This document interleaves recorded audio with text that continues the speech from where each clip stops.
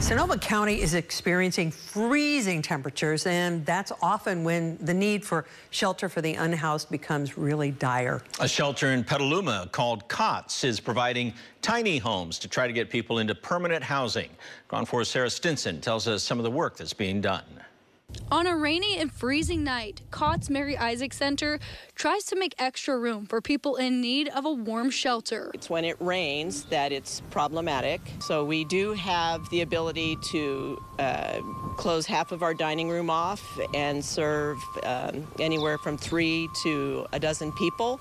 You know, it's helpful, but it's not enough. COTS is always running at max capacity, providing shelter to more than 150 unhoused people at any given time. There are 25 tiny homes on the property called the People's Village. The shelter also provides 70,000 hot meals a year. COTS has an annual budget of $8 million. The money comes from the city, Sonoma County, foundations, and donors. The people who stay here have often been unhoused for many years. Been outside in tents 8 to 20 years.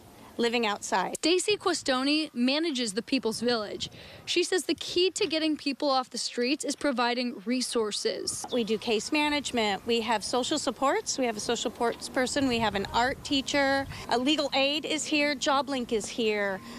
All things that will help these folks be successful. The tiny homes opened last March. Questoni says they have learned it takes time to get people back on their feet. They need more than 6 months.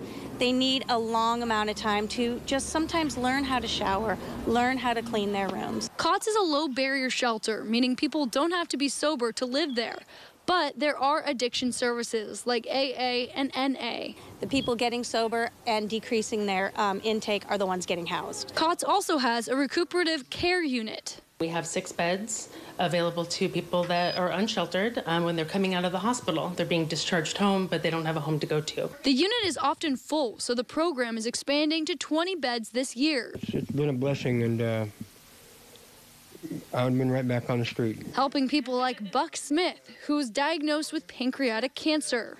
It's overwhelming. Appointments organized, my medicines, they pick them up for me, get me rides to and from the doctors, and they're very, very supportive.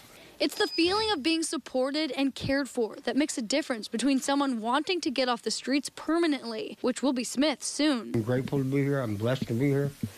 And I was born and raised in this town, and I'm proud of this place. We are here to recognize them as human beings, give them dignity, and lead them to housing. I'm Sara Stinson reporting in Petaluma, Cron 4 News.